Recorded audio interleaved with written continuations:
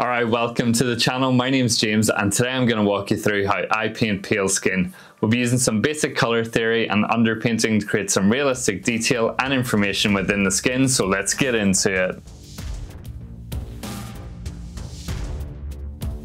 And this is what you clicked on the video for. We're going to be painting up some pale skin, looking to integrate a lot of different colours and undertones within the flesh.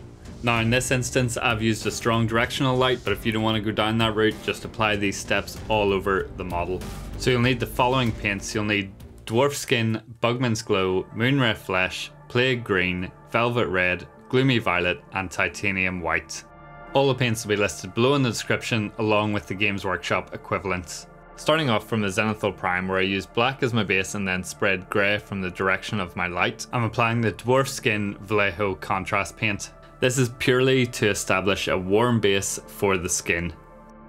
We're now going to start blocking in the various shapes and volumes across the model using some Bugman's Glow. So we're keeping it really loose at the start. I'm treating them as very large volumes and not worried about the individual muscle bellies just yet. In those really dark areas where the undercoat was effectively black, I'm just going to feather the Bugman's Glow into those areas just to help soften out the transitions. Now taking a mix of roughly 50-50 Bugman's Glow to Moonray Flesh, we're just going to start again blocking in those big volumes and blocking in the light. Don't be afraid to place this higher value colour in the recesses between the muscles if they're facing in the direction of the light. Remember that your skin is translucent, so the light's going to enter in, bounce around, and you're going to have these softer transitions and blends between the different colours. So you generally won't have these deep, dark separating lines between the muscle bellies. We're going to be using light to help distinguish and separate the muscles while still creating those soft transitions. So again, towards the rear of the model, I'm just feathering this colour out, softening the transitions towards those shadows and those darker sections. Now with the Moonray Flesh dominant mix, we're going to come back in and help define some of those volumes a wee bit more. So we're just blocking in a lot of the shapes, not worried about creating like too much definition or worrying about the striations just yet. We're just again blocking in the various shapes, creating that light, creating that detail and information across the model. I've been using an Artist Opus Series S size 0 for the entirety of this video, but if you're more comfortable using a smaller brush or a bigger brush, by all means use whatever you prefer. Now when it comes to the face, we really want to focus on the forehead, the cheekbones, the nose, the chin and jawline. Those are all predominant shapes and spaces within the face that you need to draw attention to help define the structure. So now for the fun part, we're going to come in with some contrast paints. We're starting off with some Plague Green and we're going to use that to help redefine some of the shadows and create some more interest across the model. Good thing about using green is it helps cancel out some of those warmer reds within the flesh tone and helps desaturate those colours. It can also be used to give the impression of veins and additional detail across the model, so do put it into the back of the hands, parts of the neck and generally areas that you see green on your skin. And with the Velvet Red, you want to apply that to various areas across the model where you might have scarring, any open wounds, anywhere where you may have inflammation or damage to the skin. Also into the back of the elbows and fingertips, always a good spot for some red. And around all the vital organs where there's going to be a lot of blood. Also, if our guy's quite muscular, you can add it around, his larger muscle bellies to give that impression that he's got a bit of a pump going while he's in combat.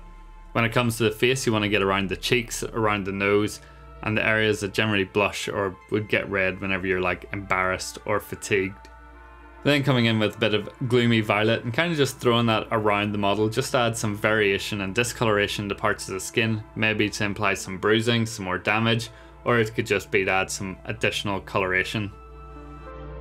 So now we have all of our underpainting done. We've established the various shapes across the model and we've created a lot of colour variation across the skin, which makes it a lot more interesting. So now we're going to take a mix of Bugman's Glow, Moonray Flesh and Dwarf Skin. The reason we're adding the Dwarf Skin into the mix is it helps add some warmth into the colours and also it helps to maintain the transparency. Now that we've established all of that underpainting and all of that additional information within the skin, we want to try and preserve it by using transparent layers to build up the rest of the detail. So you can see I'm back to blocking in the muscle bellies. I'm starting to add in some striations and some additional details within the model, and any areas that are perpendicular or facing the light source, I'm ensuring that I'm applying this color into those areas. Like I said earlier, we're going to be using light to help define these volumes and to create the separation within the muscle bellies. So don't try to leave those sections too dark at the minute. So again, whenever it comes to the face, we want to focus on the head, forehead, cheekbones, nose, chin and jawline. That'll help to shape the face and add in some more detail. With those underpaintings, you'll see that we get this like variation in the color, almost creating that like 5 o'clock shadow in certain areas where he's maybe shaved his head or around the jawline. Adding some more Moonray flesh into the mix, we're really going to start to pick out some of the striations and details within each of the muscle bellies. So we're now starting to treat them as separate objects instead of one large volume. And just remember, with the position of our model and the position of the light, I want to focus a lot of that attention around the clavicle, bottom of the traps and top of the chest. Also into the front of the delts and maybe even the middle of the delts as well.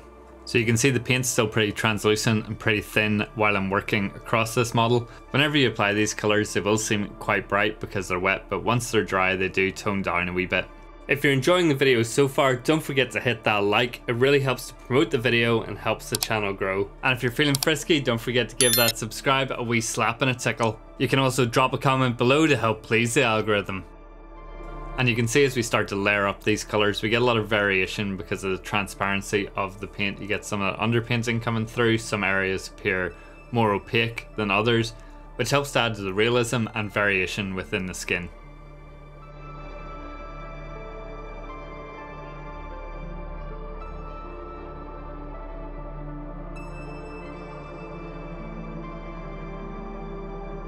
So we're pretty much back to our Moonray Flesh dominant mix. There's just a touch of Bugman's Glow in here just to tone it down a tiny bit. And I'm really going to start picking out those sharp details within each of the volumes. So around the face, again, we're hitting those cheekbones, those lines around the mouth, eyebrows, forehead, nose, chin, all those important details. Keeping the paint thin again so we can preserve that underpainting and those color variations within the skin. Now this guy has a big old scar in the middle of his forehead and you can see I'm just ignoring that for the time being. I'll come back to that at a later point, but it's important that you just treat the whole volume as one thing and don't worry too much about each individual detail or each scar across the model whenever you're really defining the muscle bellies and the detail within the skin. So you can see I'm pulling all of that light up towards the top of the muscle belly, around the clavicle, around the bottom of the trap, where the light would interact with these areas, creating those softer transitions. And within the abs, we're just starting to pick out some of the details in this area. The last thing you want is that turtle shell look to the abdominal section of your model. Now repeating this process with pure Moonray Flesh, again just focusing on those brighter areas, emphasizing those striations and details within the musculature, while trying to keep those transitions soft and smooth where the light is interacting with the skin.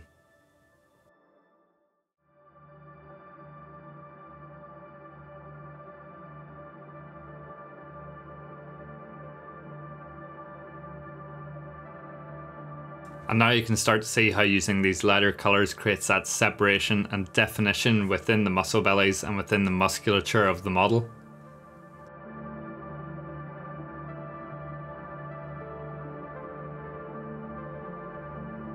And again, focusing on those key areas in the face.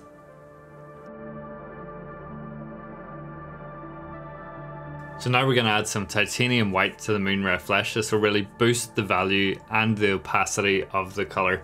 We're going to use this to really emphasise the main areas of light across the skin and across the muscle bellies. Also to help emphasise that striation pattern across the muscles.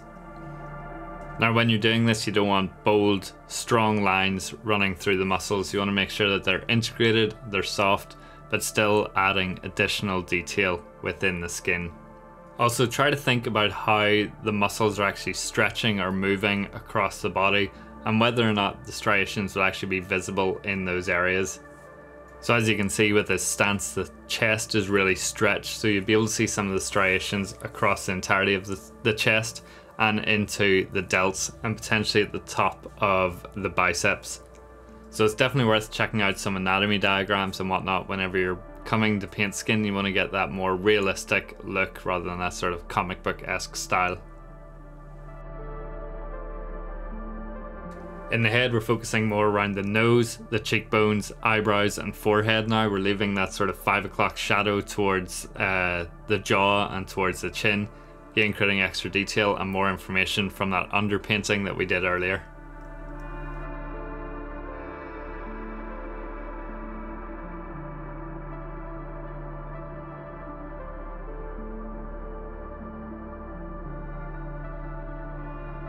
Adding some more titanium white into your mix, use this to highlight up the brightest areas within the muscle bellies, again emphasizing those striations, and be sure to feather out those edges so you get smooth transitions between the different values.